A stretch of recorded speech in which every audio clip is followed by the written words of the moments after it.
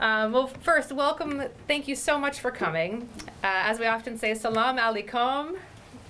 Alaikum salam. Welcome. My name is Molly Gray. I'm deeply proud to serve as the first and interim executive director of the Vermont Afghan Alliance. On behalf of the board, the staff, it's my pleasure to welcome you today for this special office opening ceremony. We're deeply honored, Governor Scott, to have you with us, and Senator Welch. I know it was up in the air whether you'd be able to make it, but we thank the Senate for getting you home in time. We're also very pleased to welcome representatives from the Office of Senator Sanders and the Office of Representative Becca Ballin. I also want to extend a warm welcome to State Refugee Coordinator Tracy Dolan, and hopefully Amila from USCRI will be joining us shortly. But most especially, I want to welcome and recognize the host families and community partners. The host families are here. Thank you, Maria, our Mary and Dan, and Sarah and Michael, and Sarah, two Sarahs, for all you've done to support the board, to support the staff, and also to support me in opening the office. Finally, and in a moment, I know we'll be welcoming the family of Drukhshan Farhad in Dari Hosh Ahmadid, which I understand means welcome, so welcome. We're here today because of all of you and because of the tremendous support we've received from state and federal partners. On September 30th of this year, the day that a grant was supposed to begin, we learned of a grant award from the U.S. Department of Health and Human Services Office of Refugee Resettlement. Our grant proposal had been selected for funding through the Ethnic Community Self-Help, ECSH, program. The program supports community-based organizations helping refugees adjust to life in the United States. Through the ECSH grant, the Alliance will receive $250,000 a year for 3 years to provide direct and indirect services, including driving lessons, which originally had been provided by Wazir and a part-time program officer, and now will be provided by a full-time program officer, Hamid. Interpretation and translation assistance, which at first glance may seem like a small amount of work, but in fact it is the bulk of the work that we do. Legal rights training, which I look forward to helping to design. Community forums, which means going across the state and meeting with a number of community stakeholders where the Afghan community has been resettled in Vermont, and ongoing case management. The grant also supports the hiring of staff, Program Officer Drukhshan Farhad, who you'll meet in a moment, and the opening of part of an office, which is why we're here today. I was overjoyed to learn of the notice of the award. I'll say personally, I wrote it at 9 months pregnant. I wasn't sure which was going to come first, the due date for the baby or the due date for the award. And I was deeply glad when we were selected. We're now one of 20 organizations nationally and 2 in New England that will be working under this grant. I also want to recognize USCRI and especially the Office of Senator Welch, Senator, for your incredible support in our application. Thank you for that. As I mentioned, we are one of a number of grant recipients nationwide. What makes this grant and also this organization so interesting, I think, personally, and so important, is that in our bylaws, the board is 60% a majority Afghan, current or former refugee. And the same is true for the staff. This is an Afghan-led organization. My role is temporary. I'm here to help support and set up. In November, the Alliance was also selected for a grant through the Vermont State Refugee Office, led by State Refugee Coordinator Tracy Dolan. The grant provides the Alliance $200,000 a year for 2 years to implement an Afghan employment program and to support Vermont employers in becoming Afghan-friendly workplaces. The grant additionally assists with opening the office, so part of the office, Governor, thanks to you and thanks to Tracy and thanks to the state, is covered by the state, and the other half covered by the federal government. The grant also allows us to hire a program officer, Yasin, will be joining us very soon to run the employment program. So Governor Scott, Senator Welch, Tracy Dolan, community partners, thank you for supporting our work. But the truth is, this is not the work. It's not here cutting the ribbon. The work is what we do every single day, and it's hard work. To date, roughly 300 Afghans have resettled across Vermont, including in Brattleboro, Bennington, Rutland, Norwich, Montpelier, St. Albans, Burlington, and the surrounding area. And if you've worked with the refugee population before, you know this is unique. This means that our rural communities are now supporting refugee resettlement. As many here know, the needs remain tremendous, from housing and transportation to interpretation and immigration assistance. Housing. I'm just going to stop and just say housing a couple of times. Governor, I know you know, and the legislature's not here to hear it, but we look forward to passing on our concerns to them. And of course, immigration is an ongoing challenge for the community. Finally, while much of the world has moved on from Afghanistan, for the Afghan community, the impacts of U.S. withdrawal are fresh. They remain deeply, deeply fresh for the community, with families still torn apart and Afghan immigration cases still backlogged. The situation and the work is hard, it's sad, it's sometimes infuriating. I want to take this moment to thank the staff, Yasin and Drukhshan and Hamid, for choosing this work and for choosing the Alliance. This work is not easy. It takes grit, it takes determination, patience, deep compassion, and an endless desire to navigate crisis, complicated issues, and solving problems. We often joke we try to solve problems, not create problems when people walk into the door. I also regularly tell the staff that in this work, our motto as a team is to take care of ourselves, to take care of each other, to treat everyone with respect, and to have fun in the process. Over the last several weeks, as we've moved from the virtual office to this space, you'll soon see we're still making, and we're still making our own. And I want to pause to recognize Akabe Management Company in Colchester who donated the furniture. The office is still pretty bare, but we have the essentials: tables, chairs, Wi-Fi, and a lot of grit and determination. We've talked a lot about working as a team in our respective roles. I often analogize our relationship as a team and the relationship that we have with you as a bridge. It's a bridge with the Afghan community on one side and Vermont on the other. Vermont with willingness, opportunities, and challenges. Each of us, including all of us in the room, have a role to play in building that bridge. So I want to thank you all again for coming today, for helping to build the bridge, and for making this office a reality. It's now my pleasure to introduce the co-founder of the board, co-founder of the organization and board president, Wazir Hashimi. Dan Barkhuff, who's also a co-founder, works in the emergency room and is saving lives today, so will not be joining us, but it's worth noting his incredible role. Wazir, the floor is yours.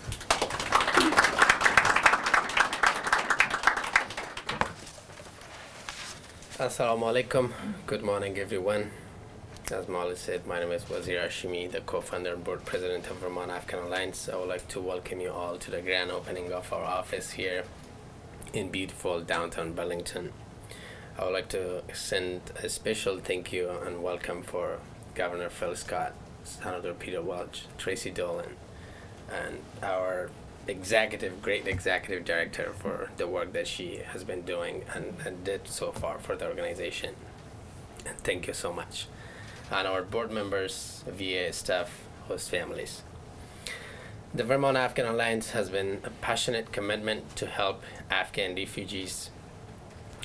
Since our funding one year and a half ago, the VA has sponsored arriving classes, hosted and celebrated culture events, and assist Afghan refugees with employments, doctor appointments, translation, and transportations.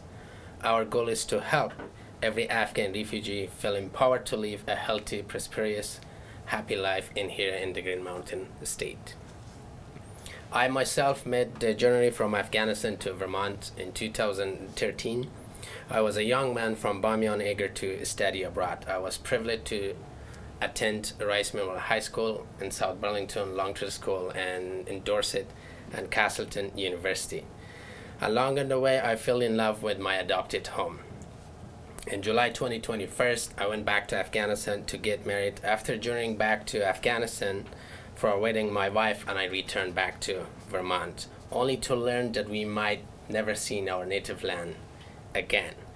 Within weeks of our wedding, thousands of Afghans began fleeing from the Taliban regime, and hundreds of them arrived in Vermont. And I felt a deep desire to help. And I went with Amela to Burlington Airport to welcome the very first Afghan refugees to the state of Vermont, and I wanted to do more. On April 2022, Dr. Don Barkhuff, a former Navy SEAL who served in Afghanistan, and I formed the Vermont Afghan Alliance.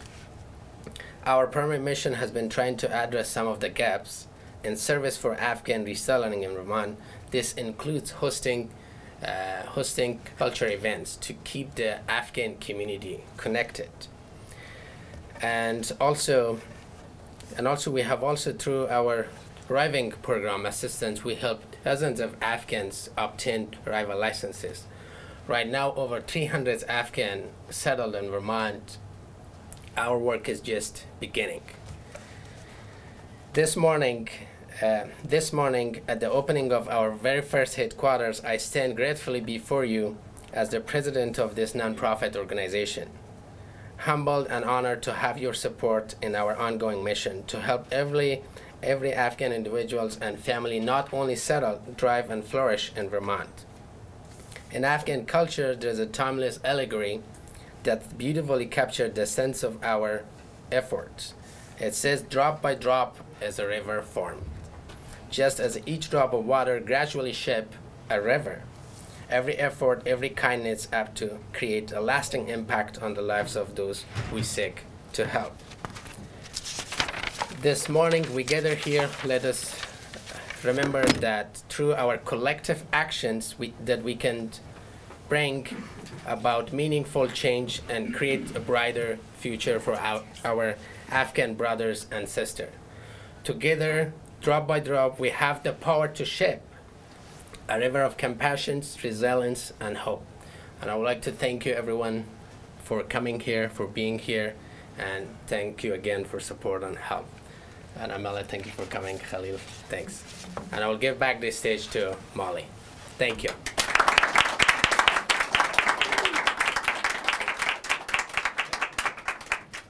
I'd now like to welcome up and introduce the very first program officer of the Alliance, Drukhshan Farhad. Drukhshan is a graduate of Norwich University. We met in the spring. And at the time, we had no idea whether we'd ever be able to hire staff and how things would grow. We are so pleased that Drukhshan was patient with us, and we're so delighted to have her part of the team. Drukhshan, come on up.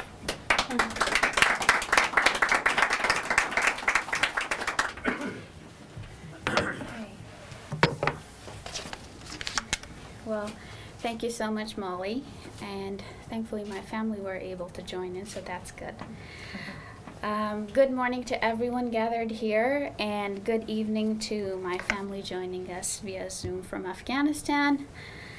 In true VAA fashion, I extend a warm welcome with Khosh Amadid in Farsi and Kharaglast in Pashto. While I'm often cautious about generalizing notions about the entire Afghanistan, one trait I don't mind highlighting is the Afghans' well-deserved reputation for hospitality. Trust me when I say this, throughout my entire life, at every gathering I have attended or hosted, regardless of the labor-intensive hours spent in the kitchen preparing a feast with numerous options of appetizers, main courses, and desserts, there's almost always a humble acknowledgement from the host expressed in words like, "I'm sorry, I couldn't prepare much." Following this, guests spend the next 5 to 10 minutes consoling and reassuring the host about the variety of food provided. I share this so no one is caught off guard for what's coming. Now, on a more serious note, Afghan hospitality is deeply rooted in selflessness. The act of giving away the best of what you have without expecting anything in return. What we put out there, however, always comes back to us. With that being said, given the welcoming nature of Vermont, I believe with a little help, the Afghan community will find its place among us. Thus, I would like to take this moment to express my gratitude to Vermonters who have embraced the Afghan community with open arms. One of the most rewarding aspects of my job is the opportunity to meet and collaborate with incredible individuals possessing an amazing sense of community building. It warms my heart to receive collaboration requests from various organizations during community meetings.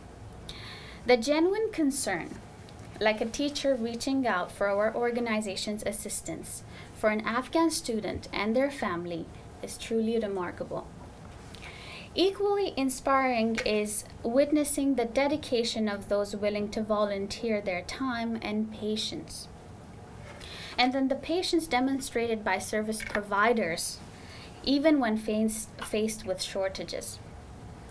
All of these keep me going, and I hope each and every individual who have taken part in welcoming this community know that they are making a positive difference. And as for our organization, I hope that we grow into a force that fosters and preserves the spirits of selflessness and hospitality among our community. Thank you.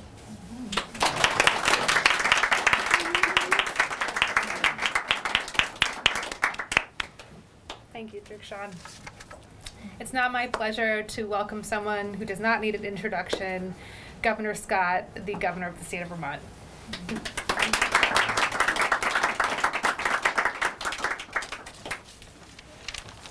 Well, thank you very much, Molly, and thank you all for coming today. It's great to be here to celebrate the opening of the first Vermont Afghan Alliance office. I've always believed the United States and Vermont have a moral obligation to be welcoming of people from around the globe. We're a nation that was founded by those seeking a better life, new opportunities, protection from oppression, and more. We owe people the same sense of security and opportunity as we did decades and centuries ago, because refugees, immigrants, and new Americans add to our strength. They make our communities stronger and more vibrant. And in Vermont, it's essential we continue to do our part. My administration has been at the forefront of this alongside Tracy Dolan, who's done a great job in Brattleboro, asking the State Department on several occasions, both under the last administration and this one, to increase the number of refugees for our state. And once they arrive here, it's critical we support and welcome them with open arms. That's why the opening of this new office and the founding of the Afghan Alliance is so important. I'm proud of the work that our administration, in partnership with Senator Welch and the congressional delegation, have done to get us to this day. But none of it would have been possible without the hard work of the Alliance itself, its leadership, and its members. Over the past few years, we've welcomed about 300 Afghan refugees to Vermont, with about 150 now in the Burlington area. I've been so inspired by your stories, your perseverance, and your courage. You faced challenges along the way that many of us will never fully appreciate. But we're so grateful you're here with us now, and that we can call you fellow Vermonters. I also want to thank the hardworking staff here at the office, most of whom are refugees themselves, for stepping up to support our community. Your work is so essential and will make a real difference. I also want to assure the entire Afghan refugee community and have them know we want to hear from you. We want to know what we can do to make the transition to our state better. and how to help you thrive here in Vermont. We also want to learn from you so we can improve as we welcome more people to our state in the future.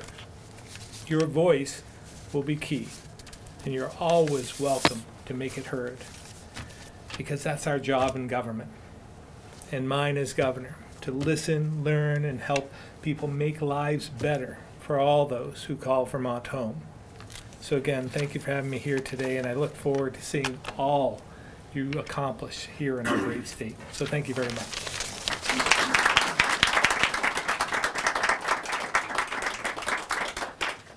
And finally, before the big anticipated cutting of the ribbon, Senator Welch.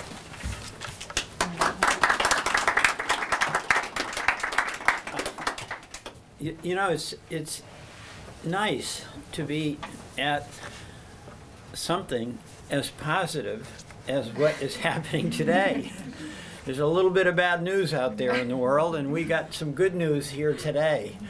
Molly, I want to thank you for your just really long time commitment to the betterment of the refugee community and the energy you put into making this happen.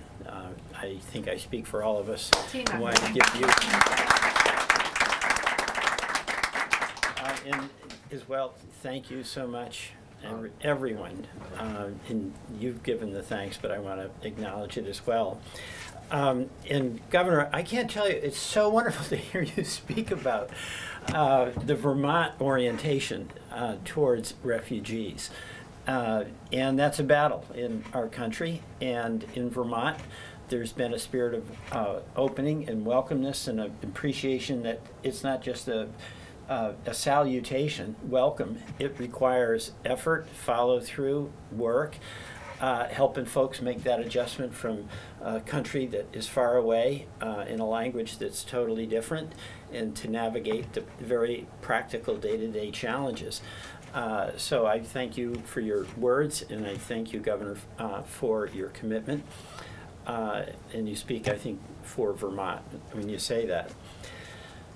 The other thing I just want to mention that we haven't talked a lot about is there's an obligation here. There's something special with respect to Afghanistan, where we had our men and women in uniform for 20 years, and they were dependent on the services of many Afghanis who risked life and limb to be of assistance to our men and women in uniform. And one of the qualities of our military that I have so admired is that they don't leave one of their comrades behind. And it has been the advocacy of many of our service members who've spoken out about their experiences with Afghani interpreters or Afghanis that they met along the way, who made the difference in their life and in their death, and who spoke with great eloquence about the character, the service, the dignity of the Afghanis that were working with us, and who, by working with us, by the way, put themselves in significant peril. So that spirit that our service members have of not leaving one of theirs behind, they've imbued that in us, in this organization, to acknowledge the special responsibility that we have to folks who helped our men and women in service along the way. So there is a special bond here, and you know, Vermont in these conflicts has paid a big price. You know, early in both the war in Iraq and in Afghanistan, we lost as a per capita percentage more than any other state. And there's a spirit in Vermonters of service in the military, and there's a spirit from that of acknowledging the responsibility we have to the Afghani refugees who have been so helpful to us. So for the ongoing commitment that this country has to the betterment of our country by benefiting from immigrants who come here, to the special obligation that I believe we have as the United States of America to the Afghan refugees who were of such great service to our men and women in the military. I'm thrilled to be here at this very special day where the work begins. Thank you.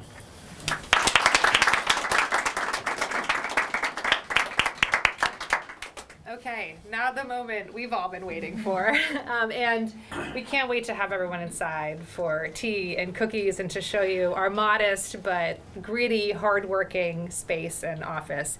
I'm going to invite Drukhshan up, Wazir up, Tracy, if you'd like to join us, Governor, we've got a big task for you, Senator Welch, Siamoy, please, Yassine, if you'd like to join us, the staff and the board. We need to move this.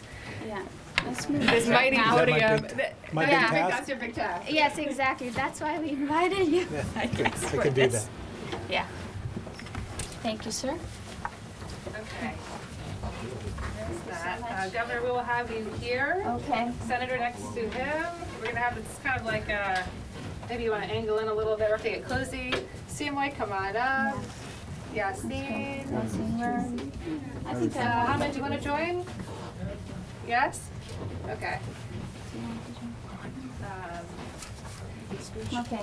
We're going to get really close here. Really Oh, close. do you want to hold the ribbon? Really close. Yassine, you get behind. And do you want to stand here and hold on this side? Okay. So first we'll get the ribbon set up. Yeah. Let's get the ribbon set up first. And we have a special, this is our first ribbon cutting ceremony. It's a little fusion, Afghan-Vermont fusion. Yeah. So, since we have multilingual people here, if you prefer Pashto, you can say Dre, Dua, Yawa in Pashto, 3, 2, 1 for the countdown. If you prefer Dari, you can say Do, Yak in Dari. And the rest of us, we can say it in English, not a problem. But before we start the countdown, There we go. And before we... Molly, yes. We have the scissors. But before we start, okay, wait. No, we're not Wait, gonna cut. it's before we cut the ribbon, as a custom back home, when we start or just start something good, before that we say Bismillah ar-Rahman ar-Rahim, which means in the name of merciful and kind God. So once I say it, then everyone start counting down, and then we cut the ribbon. How about that? Wait, the countdown again. How do you step forward just a little The bit? second one, say, do, yeah. You can Yeah. hold. Yeah. Yeah, and Okay. Yassine, you want to hold a piece of the Yeah. ribbon? Yeah. Yes. Okay. Okay, ready? So, Everyone I'll get hold. say, Close as you can. Bismillah ar-Rahman ar-Rahim. Say, do, yeah. Yay.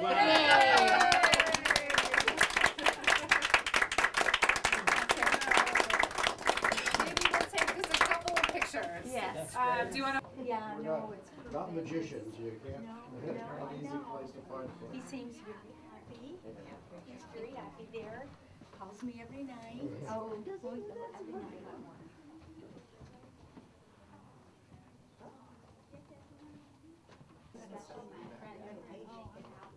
You should get some of the Norwich grads to do something like this as a project. We did the Gold Star Family Monument for my foundation.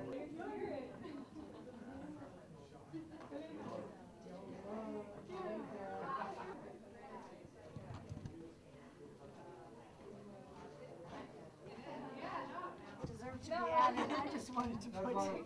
Takhar district. Takhar. Yeah, Yeah. Takhar. I was there off and on for a few, maybe just after the Taliban fell in 2001, so January, February, March